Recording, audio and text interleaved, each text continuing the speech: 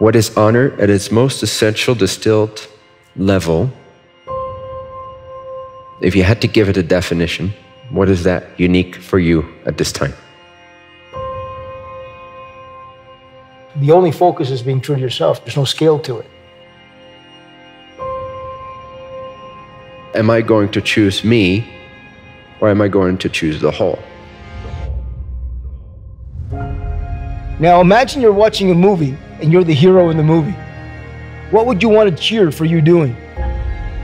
You would cheer for you, quit that job, do this, whatever. You would cheer, you would want to see the hero in that movie go with honor, act with honor.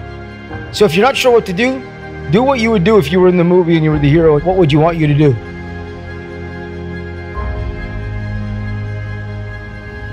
The honorable path will take you places that you do not expect. It will not meet the pictures that you have or want from life. But if you take the path of honor, you'll discover it, and it'll be a cool adventure.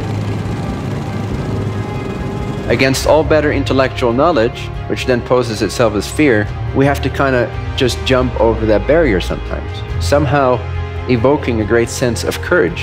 And there's many ways to evoke this, but one is just to do it. Here's the game of life. How do you want to play?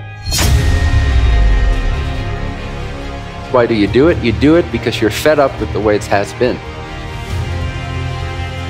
You're fed up with this intuitive sense like, fuck, I'm playing it small, or I'm playing into fears, and I'm distracting my true life's purpose, and I'm detrimenting people instead of benefiting people. But now a different force is activated.